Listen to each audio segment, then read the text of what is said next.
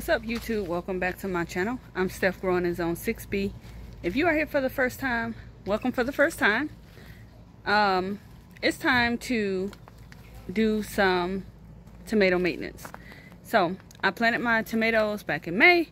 I started them in the house. I fertilized the other day, and now it is time to maintenance. So I'm gonna show y'all my tomato jungle, and I'm gonna talk to y'all about what I'm gonna do.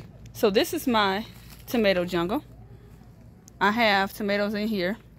It stinks to high heavens because I just put in some homemade fish fertilizer that I made a couple months ago, and it smells really bad. But I'm gonna get in here and get this tomato jungle together. Now, as you can see, these tomato plants are like, they pass waist high for me. My tomatoes normally get really, really tall, normally about 5 feet or so. I have tomatoes all in here. I have tomatoes all in there. This is a grapevine. I need to take that out. That was a poor choice to put that right there. I thought this Concord grapevine was vining. FYI, it is not. I have another one on this side that's vining. Concord grapevine isn't. But anywho, I got some tomato jungle in there, and it need to get handled. Even over here, y'all, potatoes right there, but tomatoes, tomatoes, tomatoes, and lots more of tomatoes. So I'm gonna tell y'all what I'm gonna do. These tomatoes are finally growing. This heat is helping out a lot. It's the weather is starting to be consistent, and so it's time to get it going. So the first thing I'm gonna do with this tomato jungle is I'm gonna look for the diseased leaves. So tomato plants normally start to disease from the bottom. Well, at least mine do anyway. I'm gonna bring y'all in close so that you guys can see. Do you guys see these leaves down here? You see how they have these spots on it? Now, that brown with the yellow ring around it is a fungal disease. That's fine, but it's going to be time to prune these tomato plants. Now, fungal disease can come from a couple different things. Number one, let me see if I can set this tripod up right and just lean it down so y'all can see.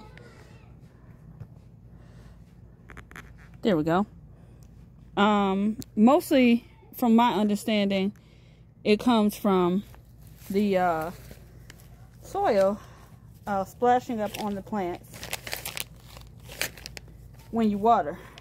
So I'm gonna take care of that, and then I'm gonna show y'all what else I'm gonna do. So I constantly kind of watch out for my tomato plants. If it is a situation where it has a ton of fungal disease, then I will take it all the way up and I will do a treatment. But since this is right here at the bottom, then I don't. So you see this leaf, you see how it has this brown spotting right there, you see the yellow around it, that's the fungal disease. I'm gonna go ahead and prune it off, just like this. And you know, sometimes it might seem a little harsh, but I promise you, your tomatoes will be better for it.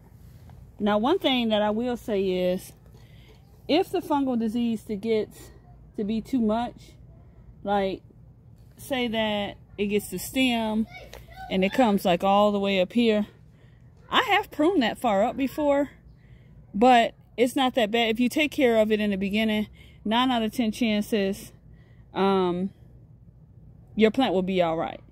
Now, as you can see, there's like some yellowing here.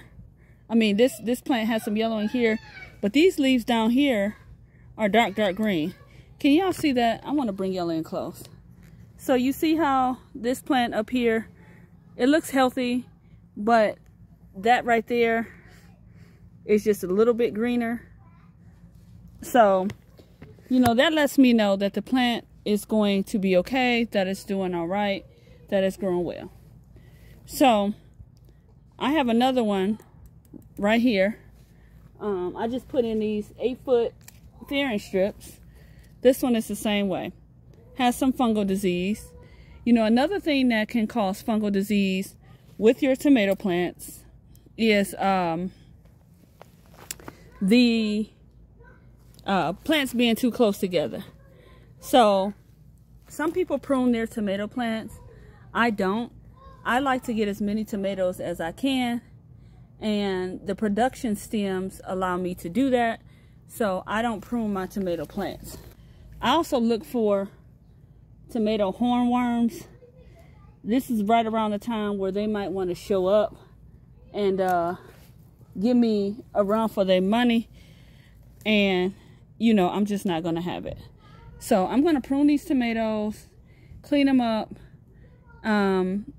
If I see some like leaves like touching the soil, I'll go ahead and take those leaves up and take them off. My stems are nice and healthy. I'll show you guys what that looks like. Do y'all see? Let me see if I can get this camera right. Do y'all see how thick my stems are? How nice and healthy it is. You know, the plant is greened up.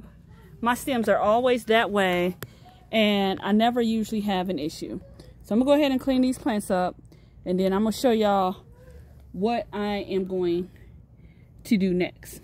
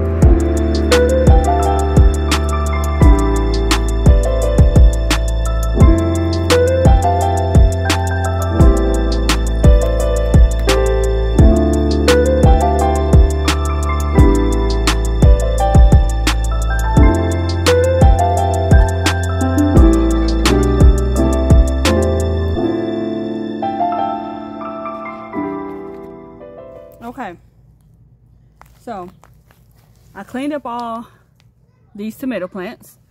That's the first thing I'm gonna do.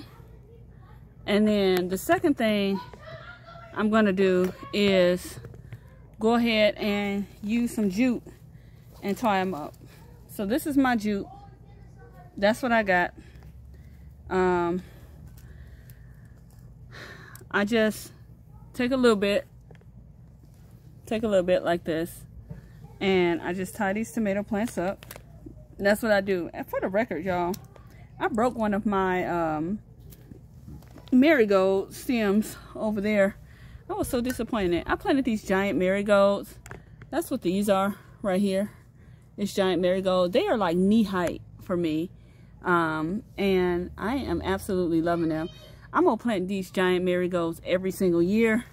They were so easy to grow from seed, and they pack such an impact, you know, just to kind of give you guys like a different idea of what you can plant. I think I got the seeds from like Walmart or something.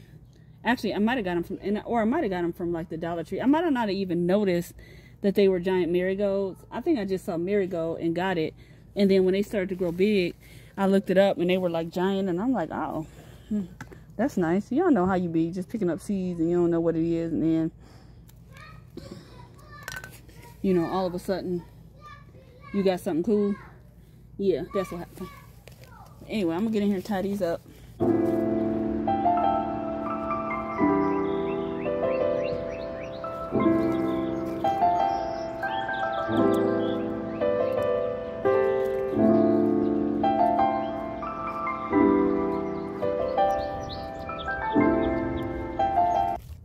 So I finished this tomato jungle. As you can see, I put some jute right here. Sometimes this jute doesn't last long and it breaks, but as you can see, I left a space here. Don't smash this plant all the way into whatever you're using to trellis. It's just not a good idea to smash the stem. You want to leave a little bit of space. Another thing is, you see how I'll show you an example of, nope, some of these. So if you've seen your stems, I don't have any examples right now. Oh yes, I do. Let me walk y'all over here so I can show y'all what I'm talking about. Ooh, I ain't gonna even lie, y'all, I ain't even get to that other bed. But when it comes to tomatoes, do you see that flower right there?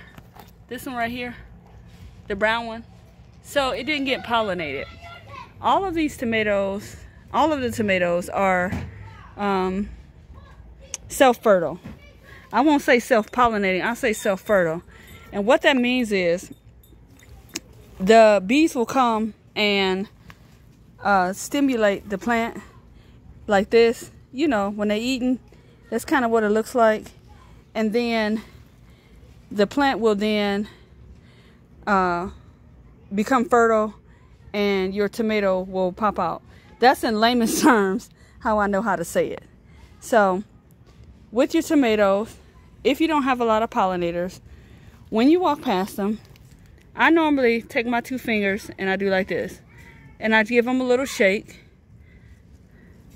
Give them a little shake like that. And then you should not have an issue. Another thing I look for is to make sure that I have proper airflow. Like this tomato plant and this tomato plant, the leaves are kind of touching. You see how if I pull it back, I'll leave a space like in between like that. You want to kind of leave a space. Let some air get in there. I'll probably put some jute right here just to make sure that this plant has enough space. And then, you know, that's how I maintenance my tomatoes. Now, I haven't done the other beds yet. I have, like I said, this bed here. I still have to tie up these tomatoes. I should have plenty of tomatoes this season. I still got to prune the lower leaves off. As you can see, there is some fungal disease right there at the bottom right here that needs to be pruned. And so I will take care of that. So, you know, that's it, y'all. Oh, one more thing. When you're done pruning, wash those pruners off.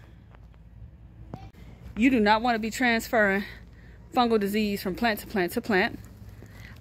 I ain't gonna lie, I haven't done it every time, but you should do it. That's kind of best practice. When you're pruning things, especially if you know if it's got a fungal disease, you don't want to go ahead and transfer that off to a different tomato plant or something else. Just, I normally wash mine off with a little bit of alcohol. Go ahead, rub in alcohol, wash it off, make sure they're clean, soapy water, that sort of thing. To me, I like alcohol. My arm is burning. The foliage from the tomato plants always irritates my skin for whatever reason. Not allergic to tomatoes, but the foliage irritates my skin, so that's what I was looking at. But anyway, that's gonna do it, y'all. That is how I maintenance my tomatoes. I hope that you guys have a prosperous harvest and get out there, do your pruning, do your trellising, do your fertilizing, do your staking, or don't do none of it at all. I mean, tomato plants are a vine. You can let them run all over the yard and they will root that way, but you will be more susceptible to fungal disease. All right, y'all. I'll talk to y'all on the next video. Y'all get out there, y'all get growing, and bye for now.